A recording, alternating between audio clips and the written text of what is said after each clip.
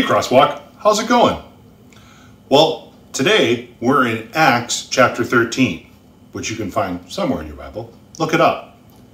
And in verse 2, it says, "As they ministered to the Lord and fasted, the Holy Spirit said, 'Now separate to me Barnabas and Saul for the work to which I have called them.' Then having fasted and prayed, they laid hands on them and sent them away." This might seem like odd verses to highlight in a video like this.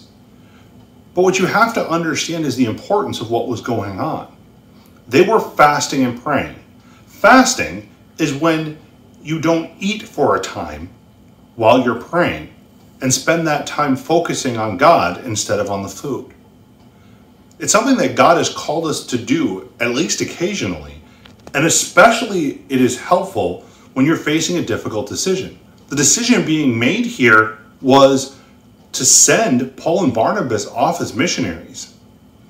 Well, if you know anything else about the rest of the Bible, you know that Saul, whose name was changed to Paul, had a complete life change and became one of the greatest missionaries in the history of the world, if not the greatest, and wrote a good chunk of the New Testament.